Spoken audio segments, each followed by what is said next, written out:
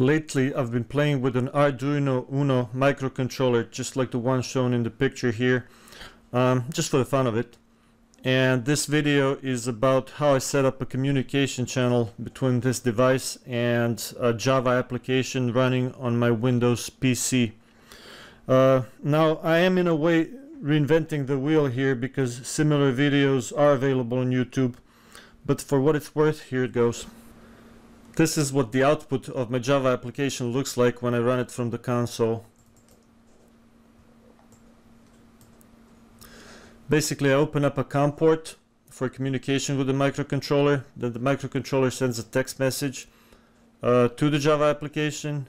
In return, the Java application sends to the microcontroller a current timestamp in this particular format. It's called a Unix epoch time format.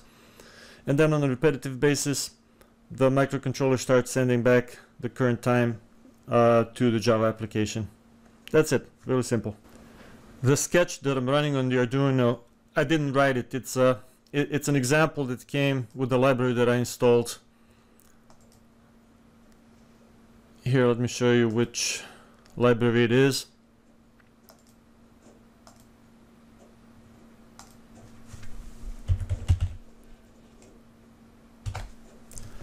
It's a library called Time by Michael Margolis.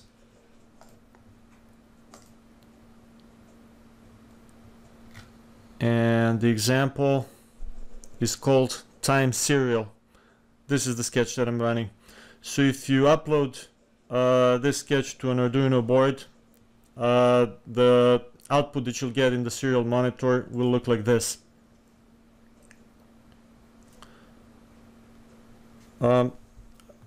The microcontroller at this point is expecting a timestamp in the form of a text message, and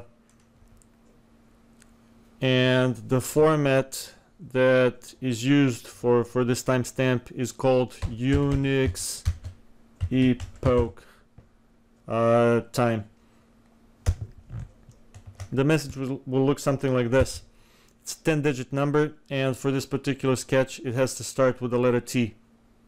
So if we send this timestamp to the Arduino board, to the Arduino microcontroller, we will set the clock in this manner, and then the microcontroller will start sending the timestamp on a repetitive basis to the COM port. Now let's take a look at the Java application. The library that I'm using to facilitate communication with the serial port is called jSerialComm. You can include it in your project either by way of a Maven dependency dynamically, or you can include the jar file itself. What I did, I included the jar file.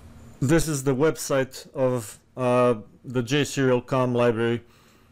The address is phasecast.github.io/jSerialComm, and from this website you can either download the jar file, or if you scroll down toward the bottom of the page you will find the specifics for the Maven dependency.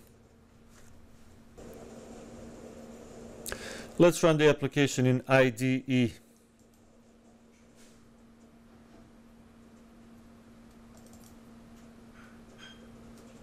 The output that we get is the same as what we've seen when we ran the application from the console, and also what we've seen in the Arduino editor serial monitor. Let's take a look at the code. Starting with the main method, jSerialComm library provides us with a data type called SerialPort, and I instantiate an array of the serial port objects in order to get a listing of all of the available serial ports on my computer. For that purpose I use the getComPorts method. Once I do that, I select the very first of all of the available serial ports, and I open it. The reason I do that is because on my computer I only have one serial port available, and that's the serial port that I have my Arduino microcontroller hooked up to. I use the input stream in order to get the first text string from the serial port. I keep reading the input stream byte by byte until I encounter a line feed character, ASCII code number 10. At that point, I will call a setTime method, which is the constructor of the setTime static class. And what this method does, it puts together a timestamp text string and then converts that timestamp text string to a byte array, which can then be sent to the serial port. And here's where I do that. I'm not bothering with any try-catch exception handlers, because if for any reason the application crashes, I can simply restart it. So here I would pass the local time to the Arduino, and that will set the clock of the Arduino microcontroller to the current time. From here on forward, I will use a SerialPort.Listener to receive data from Arduino.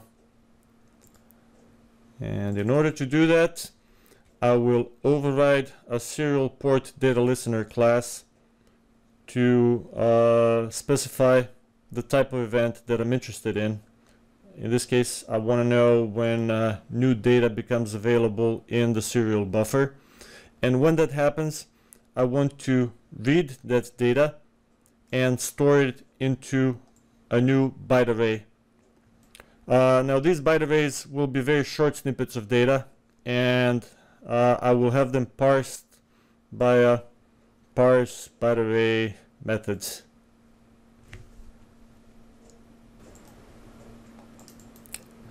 I will take this small array of newly read data and I will append it to a text string. Then I will check to see if there's a line feed character in that string, and if there is, I will split the string and I will cut off the part of the string preceding the line feed character, and I will display it. And that's it. Then I will wait for another event.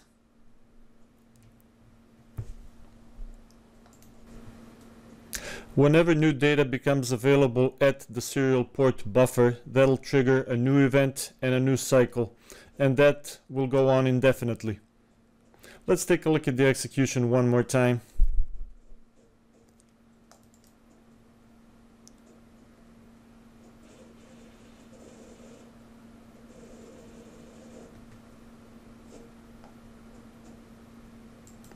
Well, there it is. I hope you found this video useful. Thank you.